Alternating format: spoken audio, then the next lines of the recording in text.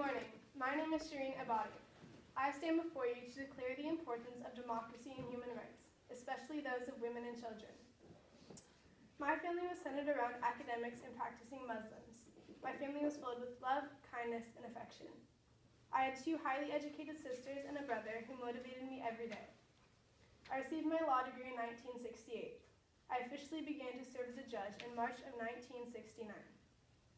While serving, I continued my education and received a doctorate with honors in private law at the Tehran University in 1971. I held various positions in the Justice Department. I became the first woman in the history of Iranian justice to have served as a judge. Following the victory of the Islamic Revolution in February 1979, since the belief was that Islam forbids women to serve as judges, I and other female judges were released from our posts and given clerical duties. I became a clerk in the court I had once administered. We all protested. Due to this protesting, all of us former female judges were promoted to experts in the Justice Department. I then retired early as I could not tolerate the situation any longer. In 1992, I attained my own lawyer's license and set up my own practice. After achieving this license, I accepted to defend many cases. Some were national cases. Amongst them, I represented the families of the serial murder victims. I took on several social cases as well, including lots of child abuse, which really hit me, influencing me into wanting to do something. I believe it is necessary to bring an end to the exploitation of children and to defend the human rights of women and girls around the world. This includes the right to education, employment, and equal freedoms.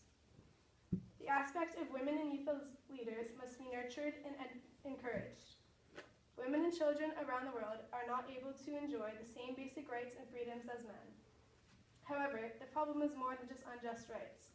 It is also the harsh and unnecessary exploitation and oppression that women and children face.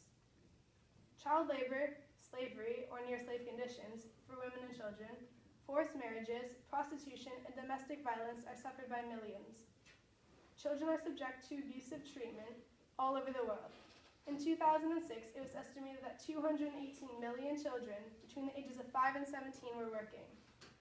Children are bought and sold and forced into prostitution or work, all without pay. A woman should trust her own capabilities. She should be confident. There is one problem: women lack self-confidence. Women should believe in themselves and what they can accomplish. It is crucial that people everywhere work to ensure that all women and children can be safe and free. We must also work to propel leadership roles for women and children in their communities, as I did when I took a stand by retiring and setting up my own practice.